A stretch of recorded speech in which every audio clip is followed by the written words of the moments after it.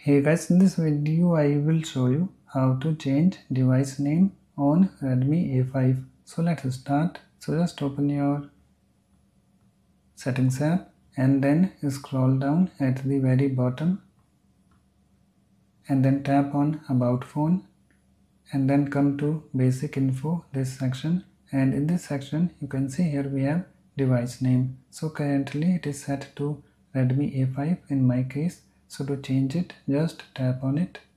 Delete the current name. So let me delete mine. You can see it's now deleted. Now type the name that you want. Okay, so let me type mine. My Redmi A5 phone. Okay, so after typing the name, just tap on OK, this link. So let me tap on it and you can see here we have this pop-up device name. Your device name is visible to apps you installed.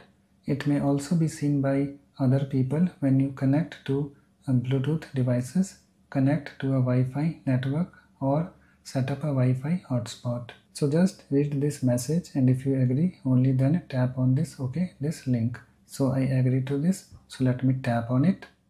And you can see the device name is now changed. So that's it. Please like, comment and subscribe for more videos.